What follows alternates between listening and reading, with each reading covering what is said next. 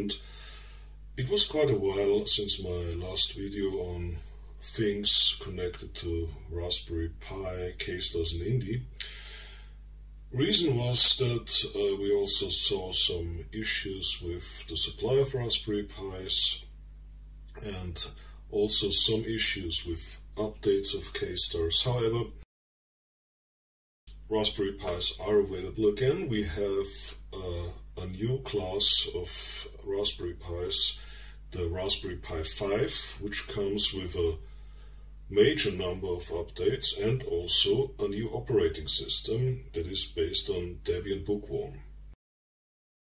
However, this brings some issues. Number one is that Raspeberry in its current version does no longer run on a Pi 5, and that also many of the repositories of KStars and the INDI server are related to an older version of the Raspberry Pi OS that is based on Debian Buster. The problem is Debian Buster is no longer available because it was already superseded by Debian Bullseye, and it does not work on many of the newer Raspberry Pis. So what I'm going to introduce is how to compile a topical version of KStars and INDI using a fantastic set of scripts, and how to run KStars and INDI in standalone mode on a Raspberry Pi 4 or a Raspberry Pi 5. You need a few things for that. Number one is you need a Raspberry Pi 4 or 5 with at least 4 GB of RAM. And I also recommend using an external NVMe SSD disk instead of the well-known SD cards. Let's take a look. So here's what we need for setting up a Raspberry Pi 4. We need at least 4 GB of RAM. We need a fast SSD disk and a short USB-free cable to connect the USB disk. We also need, as an option, a temperature-compensated real-time clock and a house with a fan. Okay, so we do have here the Raspberry Pi imager, and we need to use Debian Bookworm. So we can either choose that one and choose our storage, or alternatively we can also install Ubuntu Desktop 23. The older ones are not intended for use with the Raspberry Pi 5. However, I would strongly suggest sticking to Raspberry Pi OS and writing that image to the SSD card. Once the image is written, you can boot Raspberry Pi OS. You need to connect to your local wireless and run the Raspi config tool. These steps are pretty similar to earlier releases. You can set here host name, interfaces, and so on. I have not set the proper keyboard here yet, but yeah, this is pretty much standard. There's one important exception here. Raspbian Bookworm or Raspberry Pi OS based on Debian Bookworm does not use X11 but Wayland. So this window management system is more modern, but two important components for this project don't work with Wayland. The number one is Real VNC Viewer does not work with Wayland. Number two is that also KStars has problems with Wayland. If you enable VNC server in the settings here, you automatically disable Wayland and enable X11. If you choose not to enable the VNC server, you have to do this manually in Raspi config. And of course, you have to set all of your local settings, your time zone, your keyboard, and so on. Raspi config has not changed much. Part of its functionality is also available via the graphical user interface. Still, there's not everything there, so it makes more sense to stick to the old Raspi config tool, and that's what I'm doing here. So I'm enabling all the interfaces. Above all, I need to enable I2C because we need to use a real-time clock here. And again, I need to emphasize that you must not try to run this from an SD card. I tried it, and the performance of the SD card and read-write access simply does not match the computing power, especially in the case of the Raspberry Pi 5. Another thing is, again, you need 4 gigabytes of RAM, otherwise the following steps will not work. You need a short cable to connect the NVMe SSD card to the Raspberry Pi. This could also lead to problems. And you need a powerful supply for, especially for supplying the Pi 5, which goes up to 5 ampere. But that should also solve many of the brownout problems people have witnessed in the past. Also remember to install a 64-bit operating system. Otherwise, you will not be able to use the compilation scripts that follow. Here comes the real deal.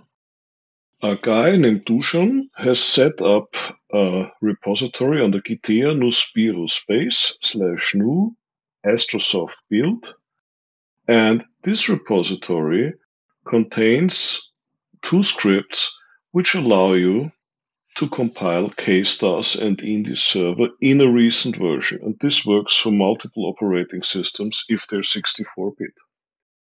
First, you need to copy the repository using Git,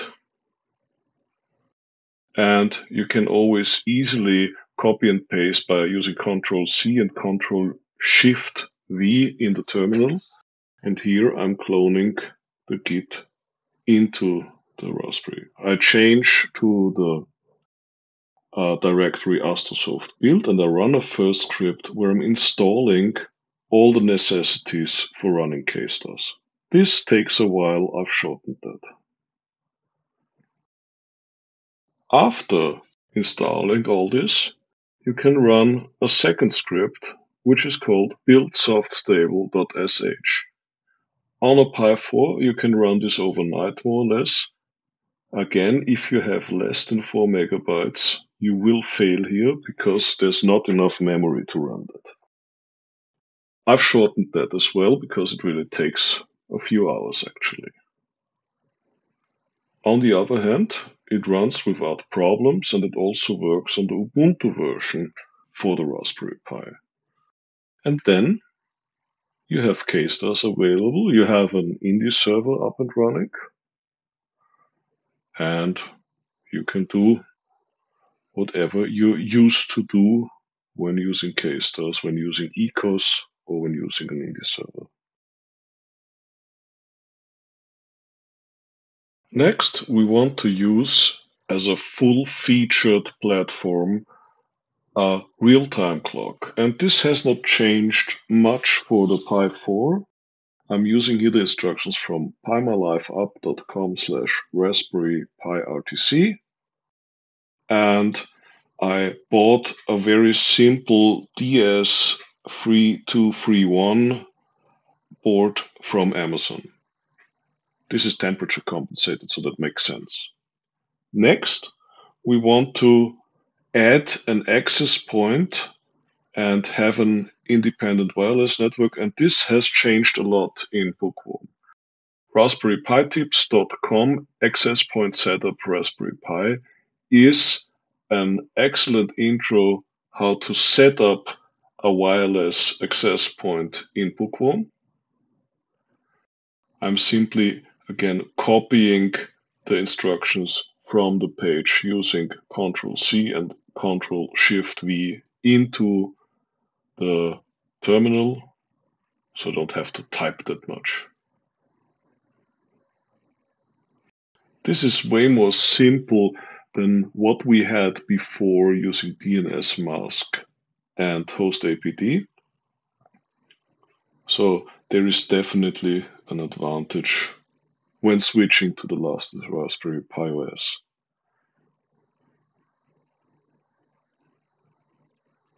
Of course, you need to choose the proper identifier for your wireless, but that is pretty much everything you have to do by hand. And you also have some sort of a rudimentary user interface called NMT UI, where you can edit the properties of your hotspot afterwards.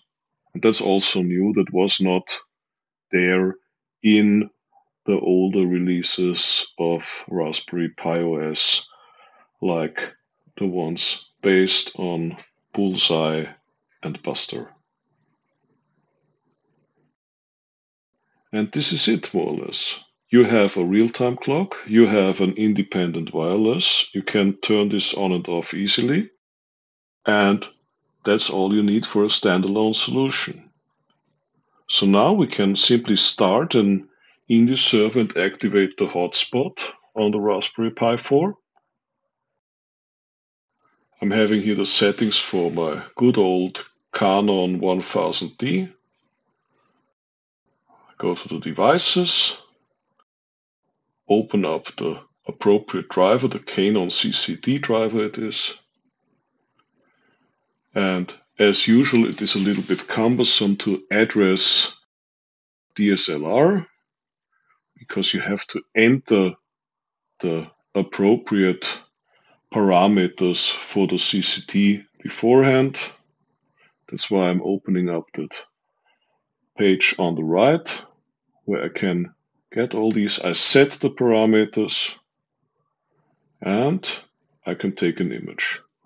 It's not a very nice one, it's just my desktop, and I did not make any efforts to focus or something, but this is it. So now I have an INDI server up and running, and of course, now as I can activate the hotspot here, I can also address this INDI server over the network. So here I am still in KStars, and now I'm doing a remote access from my desktop Ubuntu computer. But of course, this also works with Windows or macOS. Just an INDI server running. So again, I go to the devices. I connect to the hotspot of the Raspberry Pi 4. And instead of starting a local INDI server, I'm just plain connecting to the INDI server running on the Raspberry Pi. And again, I can take an image. Takes a little bit longer to receive that image over the wireless, but as a matter of fact, I have now access to the INDI server on the Raspberry Pi 4.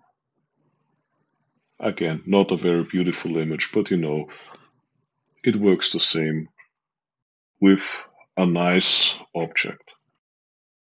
If you want to run INDI server only, there's no way of compiling this at the time being, but you can simply boot into headless mode on the Raspberry Pi and use a little script to start up your INDI server there. Should work as well. And now for the Raspberry Pi 5. Way more faster with a dedicated PCIe interface, an on-off switch, and a real-time clock. And this is, aside from the speed up, another huge advantage, and fortunately, setting up things with Raspi and Bookworm is not much more complicated. It's just faster.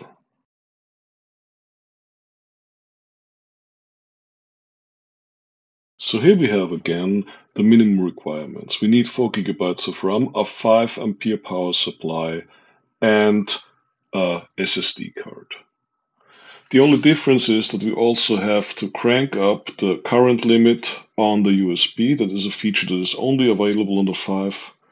And we may need a backup battery for the RTC, which I don't have yet. And finally, I have 2 little gadgets. As the Pi 5 is quite powerful, we can install OpenPHD guiding following the instructions given on the OpenPHD guiding site for building OpenPHD on Linux. So if you go there and follow the instructions, you're able to compile OpenPHD, and at least in the first trial, it runs perfectly fine. And the other thing is Firecapture, a software for rapid acquisition of planetary images mainly. And this one comes from firecapture.de with a ready-made image for Raspbian. You just download this.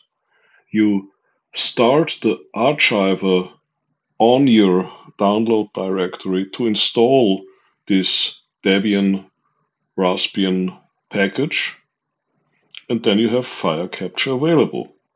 And that's a quite neat package, and I think that this setup is also really suitable for running a full controlled computer system for astrophotography. Have fun, and we'll see.